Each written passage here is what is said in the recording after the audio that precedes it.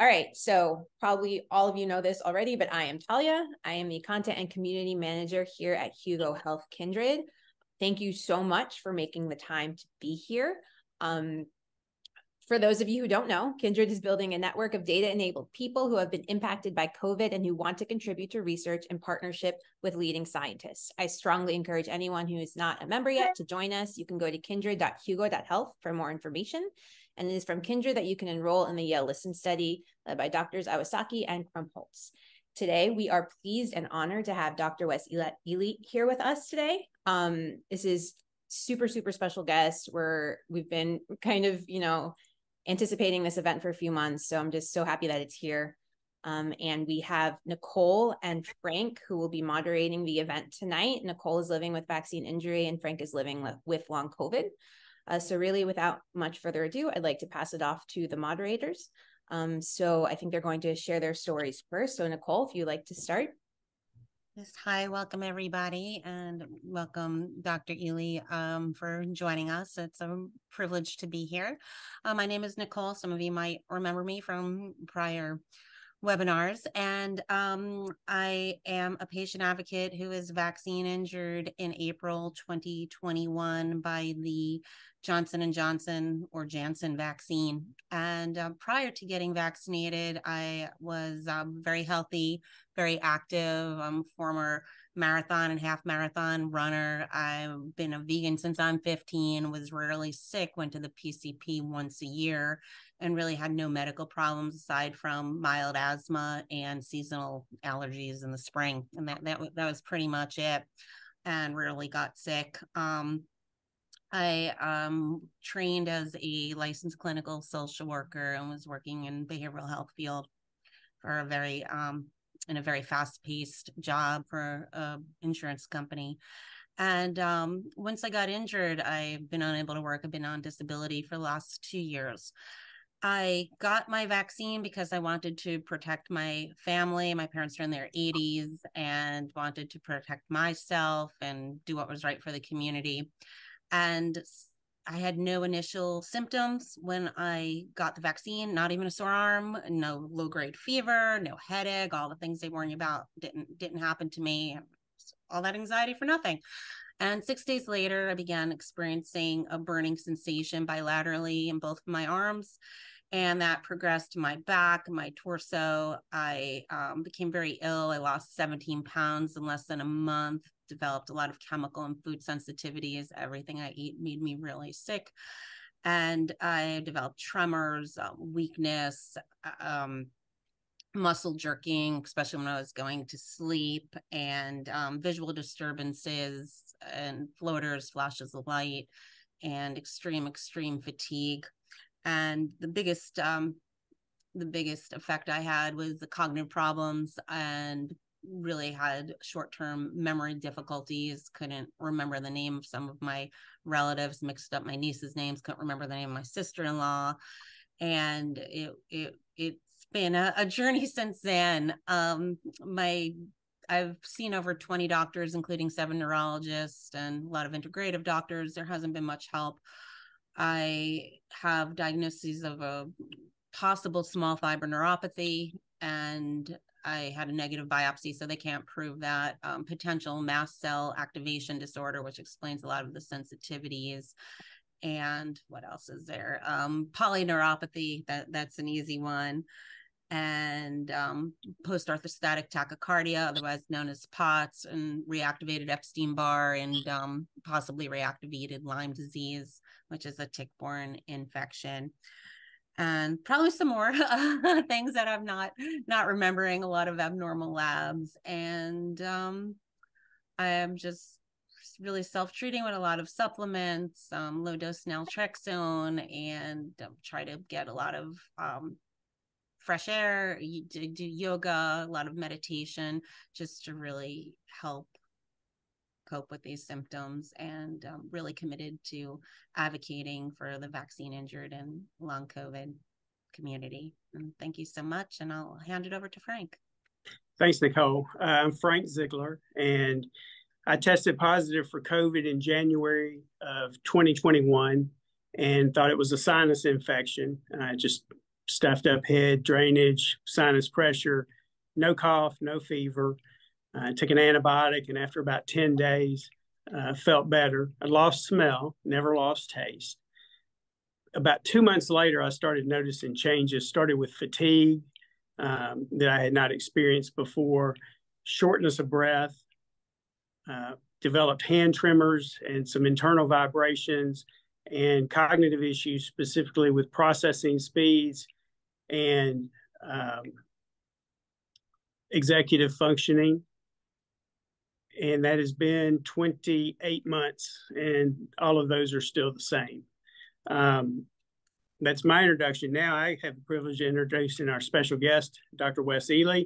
Wes is the Grant W. Little Chair in Medicine at Vanderbilt University Medical Center in Nashville.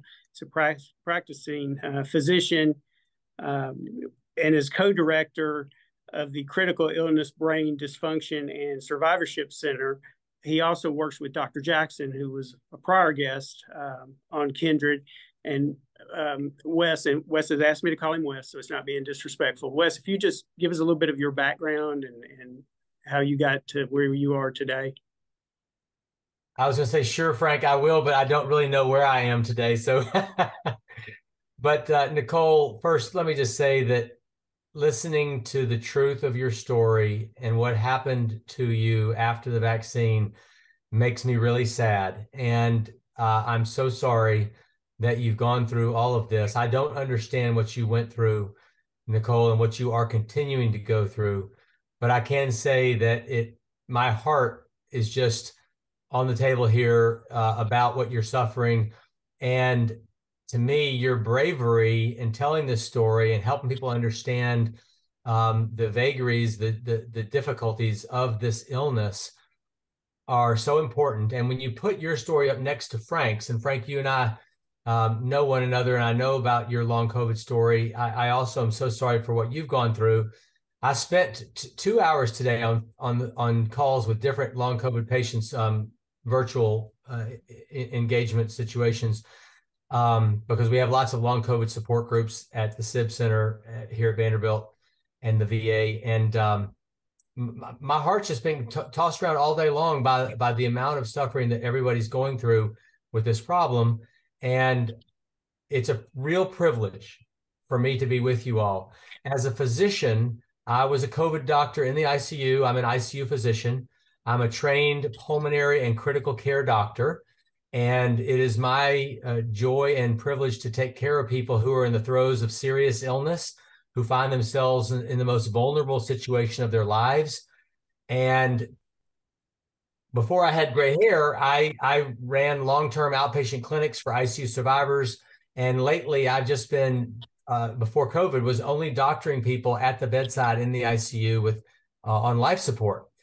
You asked me to tell a little bit of my story. I want to tell you that as a medical student and as a young physician, I was taught that these chronic post-viral illnesses were not very real. They were not a big deal, that they were not treatable, and many of these patients were more psychiatric than organic in terms of disease. And I have gone through, in the past 2 to 3 years, because of you all teaching me, a metamorphosis in my own thinking.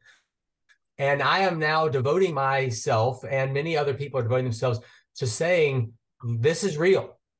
Medical society, the insiders of medicine, like I'm an insider in academic medicine, let's quit it. Let's quit denying this illness. Let's quit denying these patients their just desserts, which is for us to sit with them and accompany you, Nicole and Frank, to accompany you and to admit what we don't know.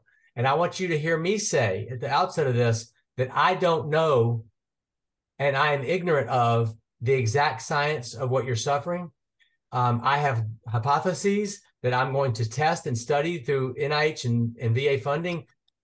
Just put in a 470-page grant to the NIA, National Institute of Aging, last week with other investigators from the University of California, San Francisco, and Emory and Minnesota. And we know how frustrating this must be to not have answers to long COVID. And I promise you that we are trying to move science faster than it typically moves. It's not enough. It never will be, And all I can sit here and say is, I'm not going anywhere. We're going to sit with you. We're going to accompany you. We're going to admit we don't know it and just say, we're in this for the long haul with you. Those are my introductory thoughts. I just want to start with that and tell you that I have had a conversion of thought, conversion of belief from denying and being taught that long Lyme, ME/CFS, fibromyalgia, all these diseases are less than real, and they are no less real than all the other diseases I care for in the ICU, like congestive heart failure and pneumonia and sepsis. They're all just as real. And whether it's signs or symptoms you're suffering from, I believe what you're saying, and I'm sorry you're suffering. And we certainly appreciate that. There are a number of people on this call that have never heard that from a physician. So to be able to hear it from you means a lot, and we certainly appreciate it.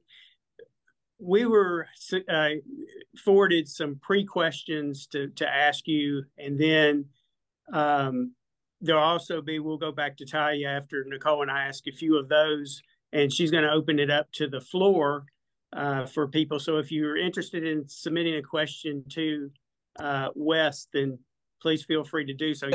My being here is a privilege. I'm here for you, not the other way around. And I will make myself available. Feel free. I will put my email in the chat in a moment. And anybody, I'm more than happy to engage with you after this is over with as well. Again, just to be part of this community is a privilege. So go ahead, Frank. Thank you. And just a couple of questions that I had that came in kind of on a consistent basis. How did you become involved in long COVID research and then turning that into advocacy? What kind of got you started on this? Okay. Yeah, this is interesting. So this is going way back, and I have something in here I'm going to read to you later. I wrote this book called Every Deep Drawn Breath, and it's about patients. It's not a long COVID book. It's actually not even a medical book. It's a book about people in life, but all the proceeds from it are going to long COVID patients and survivors. Anyway, I had a patient when I was an intern before I had all this gray hair. Her name is Teresa Martin. And Teresa, I did my best to take good care of her, but I did a terrible job and I hurt her. And she ended up with 8 chest tubes. And I thought, oh, she's surviving. She's fine. I had her come back to my clinic a couple of months later. And then I saw her for a long time after that. And her whole life was ruined. This was when I was a young doctor back in the 90s. And I carried around so much shame and guilt about what I had done to Teresa in the name of good medicine and doing what my teachers were telling me to do with her on the life support and everything, that I've spent the last 25 years trying to unpack what it was that happened to her and make medicine better. And so what that happened to her is now called, 20 years later, we had a name for it in 2012, called post-intensive care syndrome. So I've been studying with the National Institute of Health and the VA and lots of other large randomized trials and cohort studies, post-intensive care syndrome for 25 years. And this is a disease, now follow this, where somebody comes in with one problem, and then they rapidly acquire an acquired dementia and cognitive impairment, post-traumatic stress disorder, depression, and then muscle and nerve disease. Sounds kind of like long COVID, doesn't it? Except these are people who graduated from an ICU, survived an ICU experience. So we've been studying that for a long time. And when long COVID first came out, when COVID first came and we were taking care of them in the ICU, and people were complaining of the symptoms and signs that you two have, Nicole and Frank, I actually thought that it was mostly just in the COVID survivors from the unit, the ICU, and I was thinking it's really just PICS, but I was wrong. And then I started seeing patients and having them come through our SIB center who had only had mild COVID and had never gotten sick or ever been hospitalized.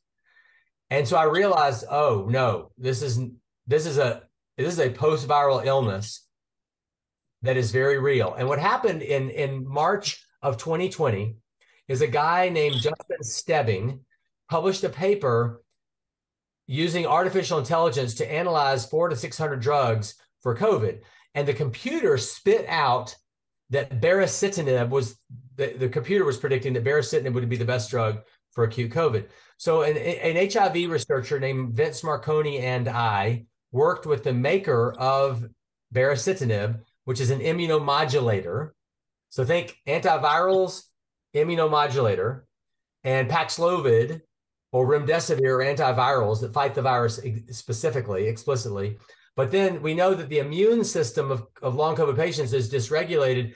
And so maybe an immunomodulator would also work either in tandem or by itself to help save lives in acute COVID. And we designed this study called the Cove Barrier Study. It worked. We did it in over 12 countries, 60 ICUs, 1,500 people.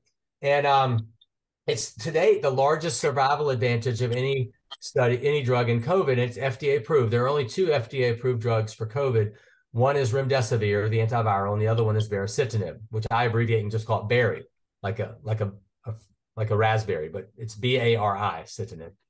And anyway, once we found that that drug worked for acute COVID and saved lives, it got approved by the World Health Organization and the FDA. And then those findings of our original Cove Barrier study were reproduced 5 or 6 other times. There's now over 12,000 patients worth of randomized controlled trial data documenting that baricitinib saves lives in acute COVID. So that's how I started getting involved in acute COVID. But as the disease became clearer and clearer in long COVID, I started converting my mind to thinking, we've got an entire armamentarium of researchers, 120 researchers at Vanderbilt in our SIB Center who study PICS. Why shouldn't we devote ourselves to studying long COVID? So we started converting ourselves into a long COVID research institute. And that's what we do now, is we study both side by side. And I call these rapidly acquired body diseases. One is rapidly acquired after intensive care, and one is rapidly acquired after COVID. And so now we are using the same machinery that we've used for 15, 20 years to study PICS, post-intensive care syndrome. And we're now using that same machinery to study long COVID. And that's how we got started in this. And so let me stop there. That's amazing. You've worked with a lot of long COVID patients. What is something or some things that surprise you or inspire you about the long COVID community, the people that you've dealt with, and you've seen them come from the ICU, and now you've seen groups like myself who were not even in the hospital, much less the ICU. So what have you kind of picked up from the groups that you've dealt with? What I love, Frank and Nicole and Talia, everyone on this call, what I love is that the long COVID community is teaching me and the medical insiders, the medical community, so much, and that you're not afraid to call us out on our mistaken thinking, because we need, you could call it stinking thinking. We need to be corrected in our prejudices. You know, there's a lot of prejudice against calling a disease if somebody doesn't have a positive test. We call this seronegative. So let's say there's a test for rheumatoid arthritis, and somebody doesn't test positive for that rheumatoid arthritis test, but they have lots of joint aches. We would call that person seronegative. They're negative in their serum.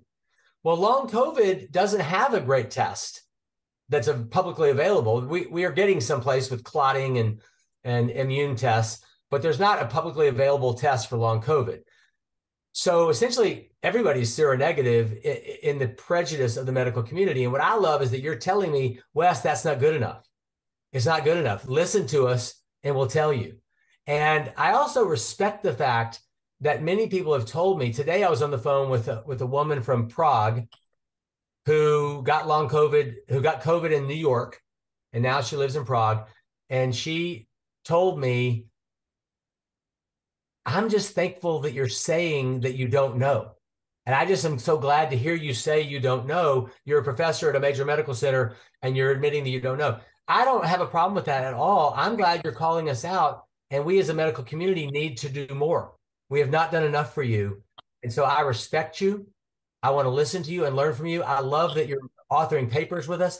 This grant I just submitted, the 470-page grant to NIH, we've got 5 long COVID patients who are helping us design and contributing to the science. So this is now a community effort of working together to get the answers. That's amazing. And again, we do certainly appreciate it. And it's a breath of fresh air. I'm going to turn it over to Nicole for a couple of questions that she's received. Okay. Okay, first question is that we're in a different place in 2023 in the pandemic than we were back in 2020 or 2021 or even 2022. What are the main changes you've seen providing critical care in regard to COVID, and has Omicron made a difference in acute care and long COVID cases?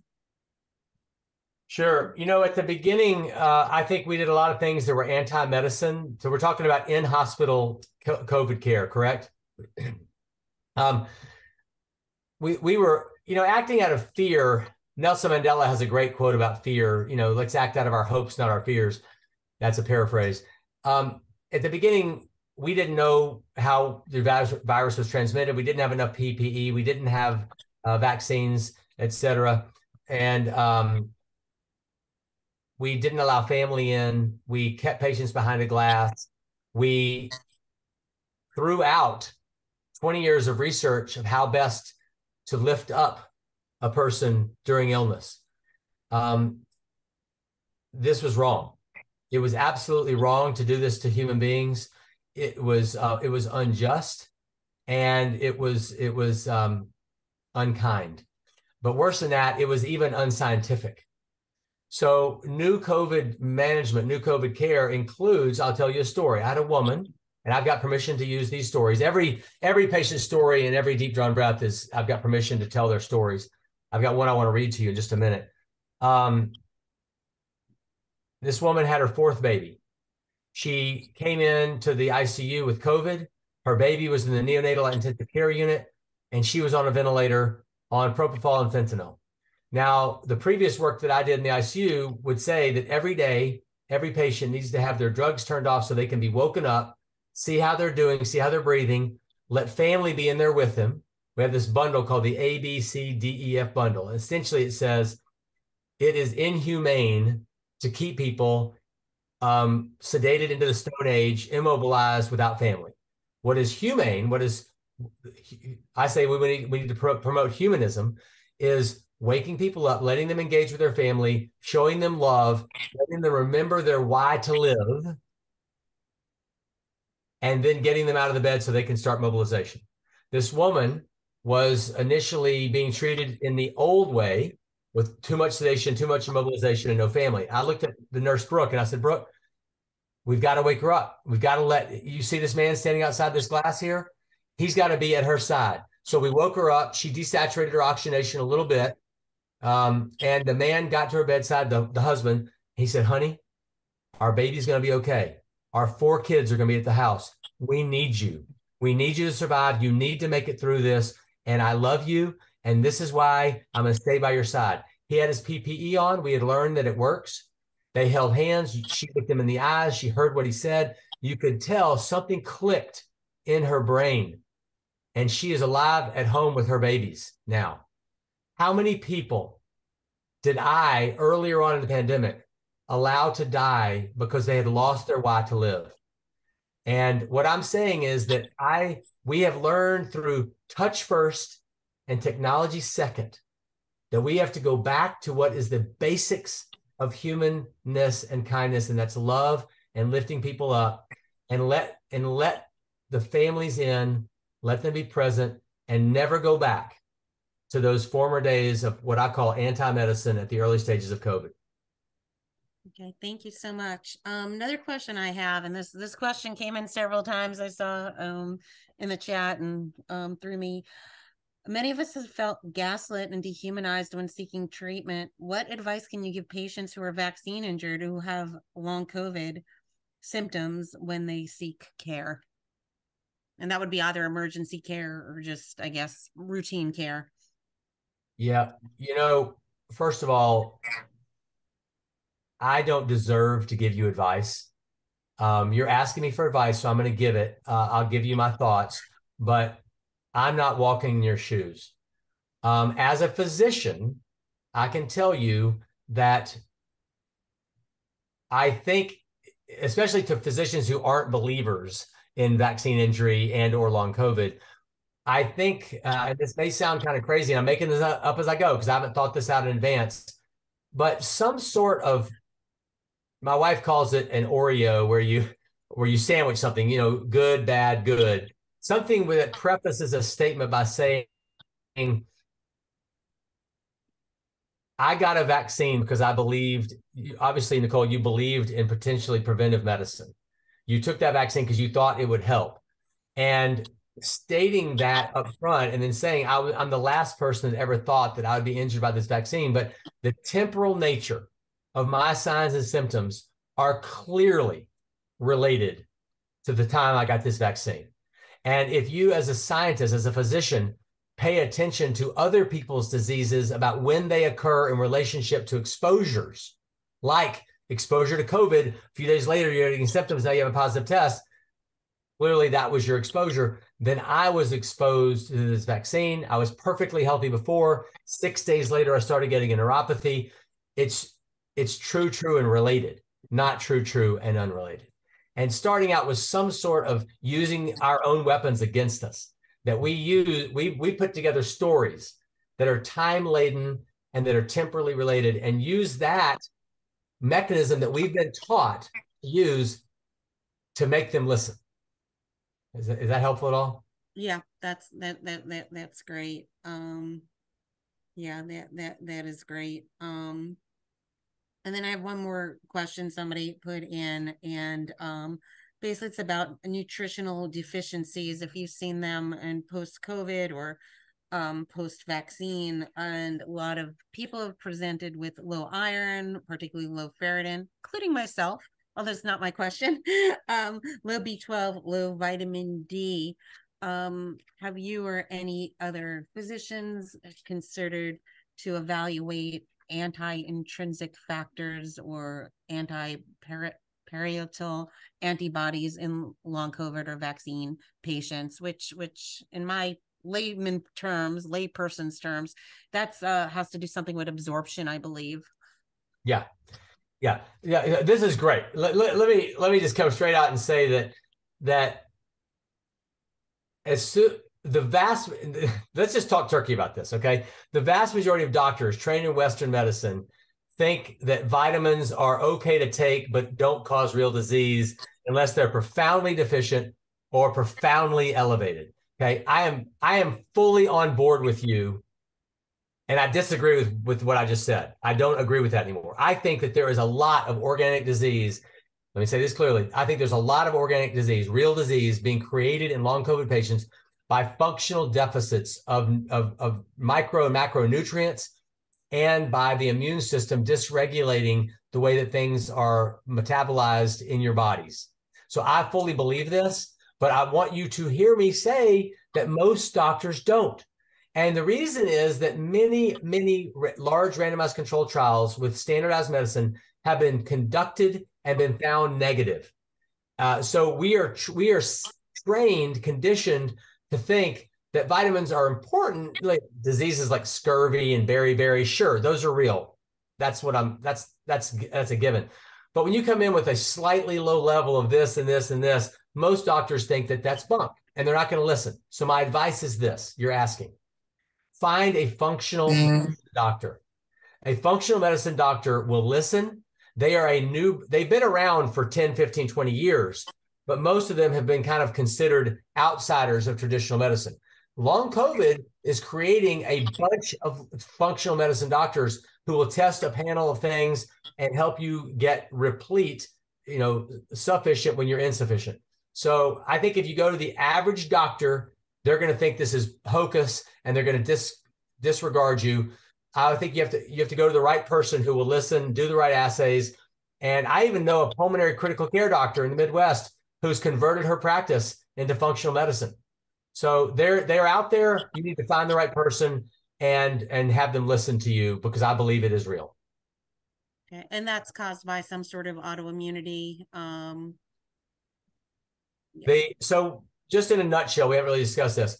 What we think is happening is that the virus comes in, attaches itself, and invades different cells, the respiratory epithelium, but also the lining of blood vessels. So when the virus hits the endothelial cells, these lining of blood vessels, it causes injury to the endothelium. So here's a blood vessel. It's got all these endothelial cells on it. The virus creates a disease of the lining of the blood vessel.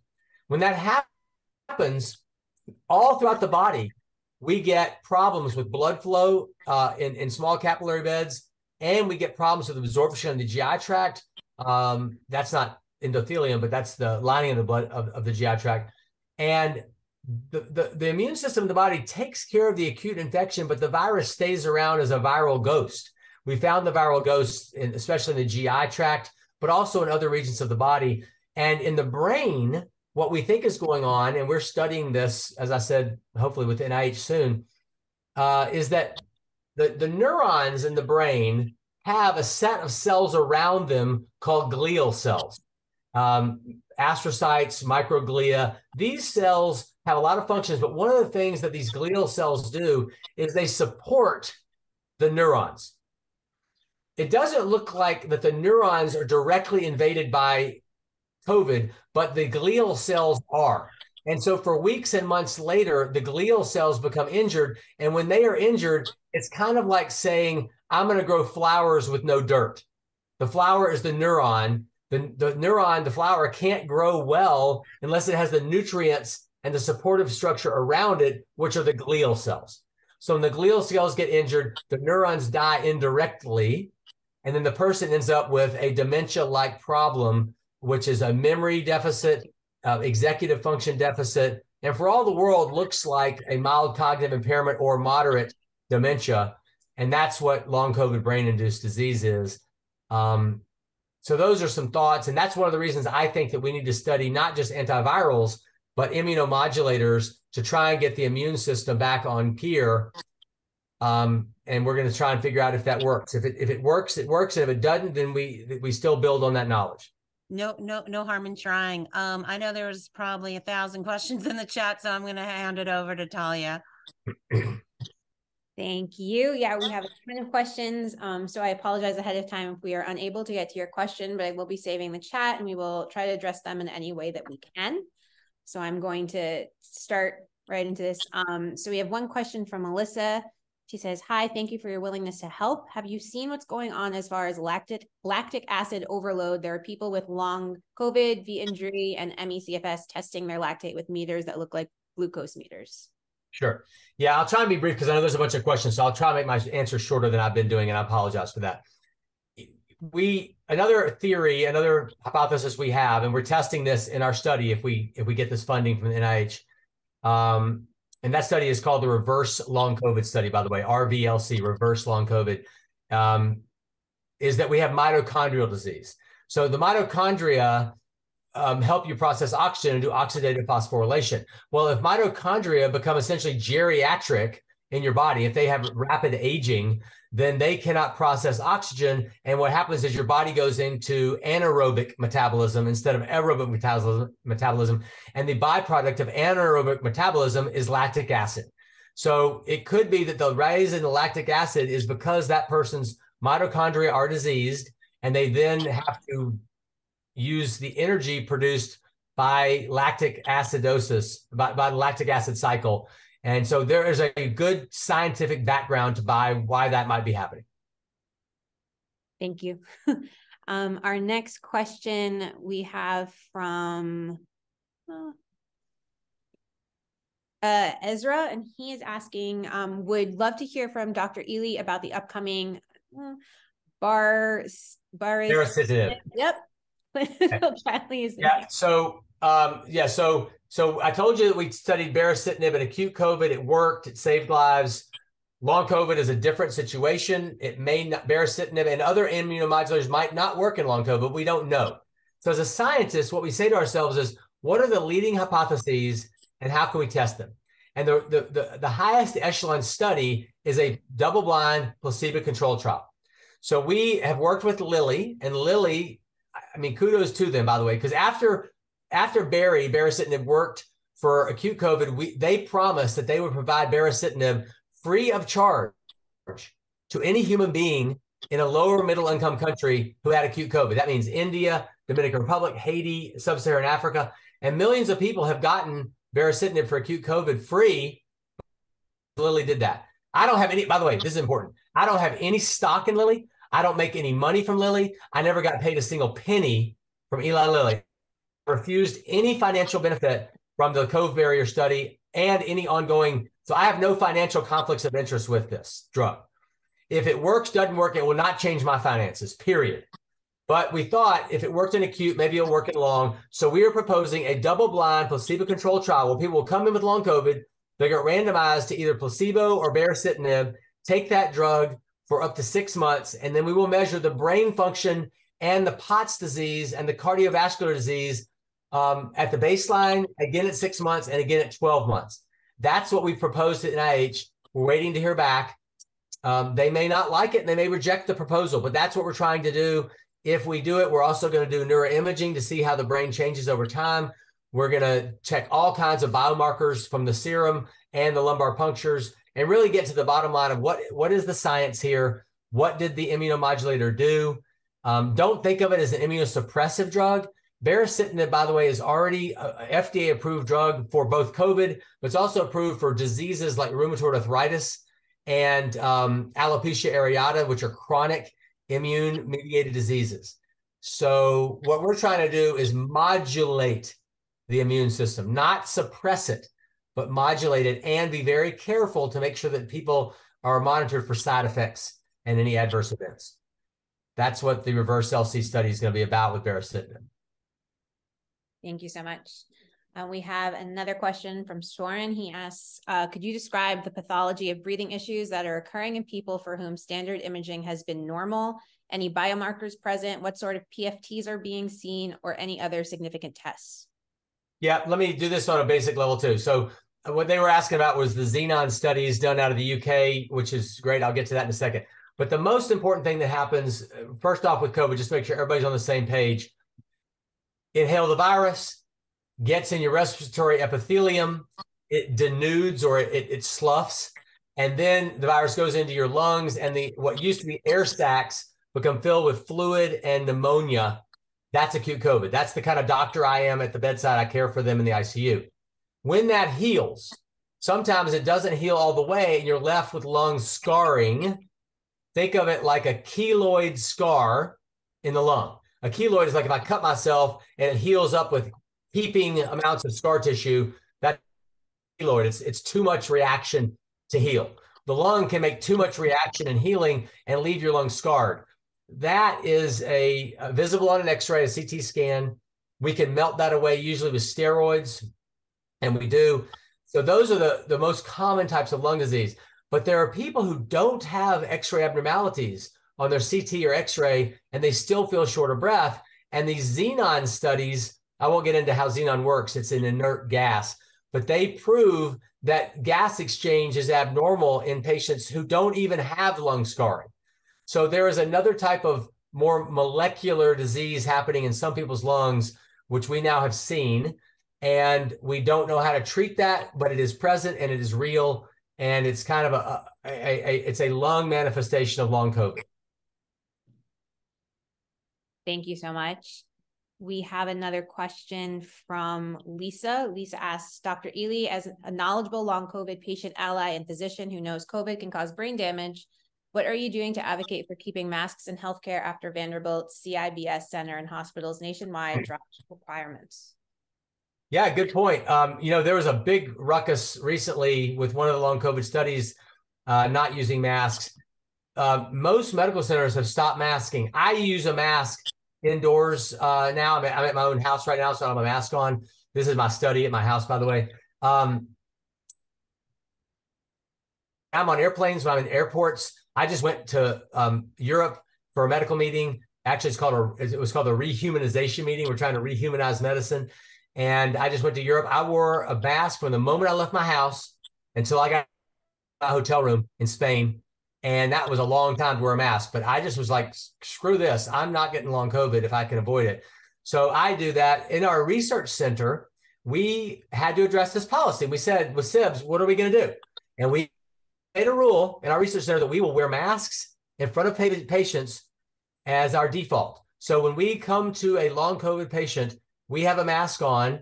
Some patients ask us to take those masks off, and we do that on a one-by-one basis. But our default at the SIB Center is to wear a mask in front of our patients to show them the respect that they deserve in that circumstance. Thank you. We have another question from Pam. As an expert in brain science, what are your thoughts about many people with long COVID beginning to show signs of dementia-like illness? Is this the start of dementia or something else related to SARS-CoV-2? How worried should we be that this will progress into dementia? I don't want to scare people, but it is true that there are a percentage of patients who are progressing to long-term cognitive impairment, which looks like early Alzheimer's or early or traumatic brain injury level of brain dysfunction. And this is also true for ICU survivors. Let me explain to you a term, AD, which is Alzheimer's disease, or ADRD, Alzheimer's disease and related dementias. So AD or ADRD. And we study at the SIB Center ADRD, Alzheimer's disease and related dementias. Post-ICU illness, PICS, is an RD. It's a related dementia. It's not Alzheimer's, but it's a related dementia. And that patient I told you about, Teresa Martin, the one that I wrote about in Every Deep Drawn Breath, she had an acquired dementia. She was 28 years old. And that happened under my watch, which is why I had so much guilt and shame about it. That related dementia is no less sad or less injurious or less harrowing to a person than Alzheimer's. In fact, in some circumstances, it's worse because these people are so young and they have their whole life ahead of them. And they also are the breadwinners in their family. They're young mothers, they're young fathers, they're siblings, they're children of parents who are sad that their kids can't think as well as they used to. It's a very real problem. We don't know what the treatment is for this yet. I'm telling you, I don't know the answer. I hope that immunomodulation works. I hope Paxlovid works. We're testing both. For some of those people, there may be, with post-intensive care syndrome, we actually use cognitive rehabilitation. Now, that's different than long COVID because long COVID patients have such bad post-exertional malaise. And the PEM of long COVID patients is both muscle and nerve, neck down and neck up. I hear you tell me, you teach me that reading a book is not possible anymore. And maybe listening to books is more possible. But that's post-exertional malaise of your brain. So that's why we're trying medical therapies and antivirals and immunomodulators and not pushing the cognitive rehabilitation, which for many people would not work for long COVID or make it worse. Thank you. And Pam says, thank you for answering so honestly. We have time for one more question. So let's see. And then can I read you something after that? Yes. So we have a question from Kelly. Some time ago, I read 20% of long COVID patients improve following boosters. Do you know the latest findings on this? And is this observed with Novavax also? No one knows the firm answer to this question. There are absolutely people who have improved with boosters. No doubt about it. How that happened, why that happened. If anybody pretends to tell you they know exactly why that happened, I think I've got some swamp property for you. We don't know. It's a mystery, and science has got to uncover this. But I know personally some people who say their long COVID went away after a booster, and I mean their stories are very convincing. Just like Nicole's story is temporally related to her getting the vaccine and getting worse, I know some people who found the opposite. So I just can't give you a good scientific answer based on that. And I don't want to give you my opinion. Yeah, I appreciate that. We appreciate that. How about a short read? Yes. When I was a young boy, my dad left us and my mom was raising us in Louisiana. We had no money. She made $17,000 a year. She was a school teacher, directed Shakespeare. And Greg, come say hi to my friends, Greg. Come here. Okay. I'm a caregiver for my brother-in-law, Greg. Greg, say hi. Wave to everybody. Hi. Okay. Greg, I'm on the call with him now, so I'm going to come see you in just a minute, okay? Okay. Okay, see, so close that door, okay? Okay. Okay. Greg is my brother-in-law. He's my wife's only sibling. He has Down syndrome. He's 58 years old. He's never had COVID. Can you believe that? Amazing. That we know of. Anyway, when I was young and my dad left, I started reading Maya Angelou. Thank you all for saying hi to Greg. I'm on Twitter for two reasons: science and love. So I tweet about science and also tweet about love. And some of the things I share on Twitter are the things I'm learning from Greg, which is a privilege to learn from him. I read Maya Angelou's book, I Know Why the Cage Bird Sings, and I started identifying with her. And not that I understood her suffering by any means. You know, she was a Black woman in the Deep South. I'm a white guy, so it's totally different. But she was a hero for me. And later in my life, I was when Bill Clinton was getting inaugurated, she was working on her poem for his inauguration. She was America's Poet Laureate, and I got to take care of her at and I have permission to tell that story. And she's in every deep drawn breath. Her story is in the book. But at the end of the book, I tell the story that I met her son, Guy Johnson. And I want to read to you that interaction because it has to do with something he taught me that I think is relevant for long COVID. I was excited to speak to Mr. Johnson, Maya's son. When asked what it was like to grow up in the shadow of his mother, he responded, "I grew up in her light. Sometimes I wasn't worthy of it, but it has always been an experience that expanded me." I sensed this graciousness, this wise humility when we spoke. I told him with a schoolboy's enthusiasm about the way his mother's words had reached me and struck a chord. He told me, "My mother always said," and this is the only place in the world that this Maya Angelou quote exists in print, so I'm very thankful that it's in every deep drawn breath. "My mother always said, I write from a Black perspective, but I aim for the human heart."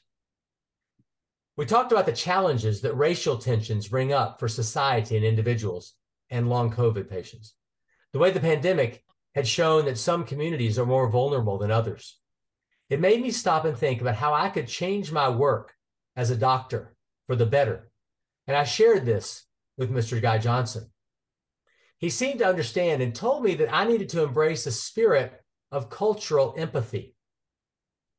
As Mr. Johnson spoke, I was intrigued by his words, and I could see how it would be better for my patients if I developed a heightened awareness of their cultures. In addition to getting to know them as individuals, there was so much I wanted to know about him, his life. It made me think, what if I were meeting him as a patient in my ICU? Would I allow him to go through the depersonalization chamber that I'd put so many of my patients through before COVID?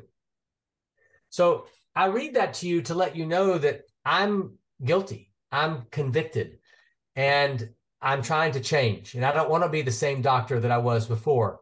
And I'm listening to you and I'm learning. And I hope that we can build a community around you, with you, beside you, so that we can get you answers and help you have less suffering as you're going forward. And I truly appreciate being present with you today. And thank you for letting me be on this walk with you. Thank you so much. That was beautiful. And Frank, I think you had some questions you wanted to ask Dr. Ely. I just had one more question, Wes, and I'm glad we got to meet Greg. I asked your permission to ask a question about Greg, and you told me that was fine. So getting to meet him is a bonus for all of us who follow you on Twitter. And you often talk about learning lessons from Greg. You've obviously reached the pinnacle in the medical field, but I think that's interesting when you talk about how much he teaches you. So my question is, can you give us just a couple of examples of things he's taught you and how you apply those to your everyday life as well as your practice? Oh, thank you so much. And this was not a planted question. I didn't know you were going to ask it. Yeah, I'll tell you a couple of things. And, when I first met Greg, I've been married to my wife for 33 years. And so I've known Greg a long time. And I've watched him go through things. He had sleep apnea years ago. He used to be very overweight. He's lost that weight now.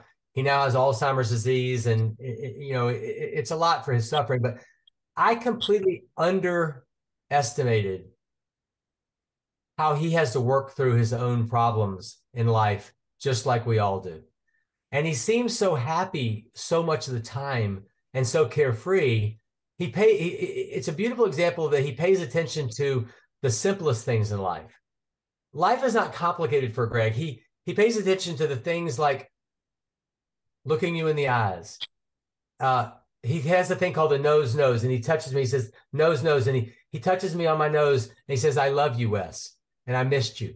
And he doesn't get distracted by image and by worrying about other people's opinions of him. So he keeps that stuff on the forefront of his mind, which is the simplest and most beautiful things in life. And yet, what Kim and I have been noticing lately, as he's been progressing in his Alzheimer's disease, is that we can see that he's embarrassed about making a mess in the bathroom and me having to clean up after him in the bathroom, or embarrassed when he lashes out and doesn't treat somebody right, but he doesn't even know why he's doing that. He's confused about why that's happening for him.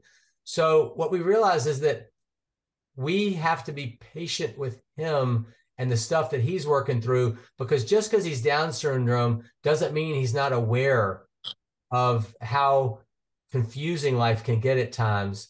And I guess it's a combination, Frank, of me learning that there's beauty in simplicity. And then when Greg goes to sleep at night, he usually falls asleep way faster than I do because he's not worried. But on the other hand, all of us are human beings, and we all are priceless, and no amount of disease makes us any less valuable than we were before. And we all carry with us burdens, even Greg, that we need to pay close attention to with one another, be kinder, love each other more, and simply be present. Wes, as we close, thank you for that, and your heart and your compassion and what you're doing for this community. It is very, as I said, refreshing. Many people on this call have not heard a doctor speak like you have today. We thank you for your time. On behalf of Nicole, we'll give it back to Talia to close. And thank you, Wes. Thank you, Frank. Thank you. Thank you so much, Dr. Ely. Thank you, Nicole. Thank you, Frank. Thank you, Emma. Thank you, everyone who is in attendance tonight. This was an incredible event. I have chills. I argue this every time, but it never gets old. I'm just so amazed and grateful and overwhelmed by all of you and your support of one another and your respect for one another. And I hope you found this event as wonderful as all the comments in the chat. So I guess you did. It's just really going off, and everyone is so grateful to have met Greg tonight. So that was an additional wonderful thing that I don't think anyone was expecting. So thank you all so much. And yeah, that's really all. Thanks, everybody. Appreciate you. Have a great night. Let me know how I can be of service going forward. Bye-bye.